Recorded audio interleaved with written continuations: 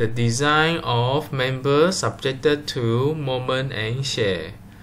This slide shows the equations to determine the moment resistance of a member which is subjected to moment and shear at the same time. When the shear load is less than 50% of its shear capacity, no reduction of moment resistance is expected. However, when the shear load exceeds 50% of its plastic shear resistance, there will be reductions in terms of the moment resisting capacity.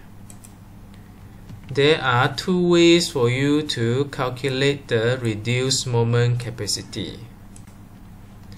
The first method uses the reduced yield strength, which is determined by the rho.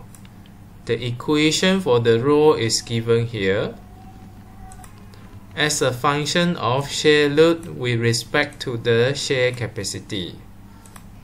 The equations for the shear capacity is given here.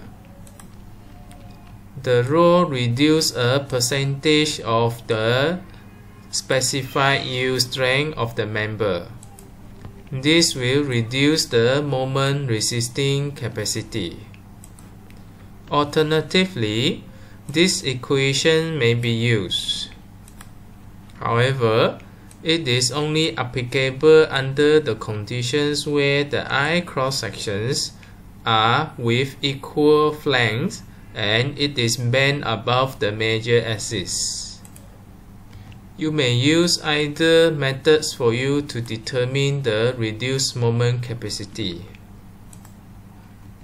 It is noted that all the equations given in the slides are for I and H sections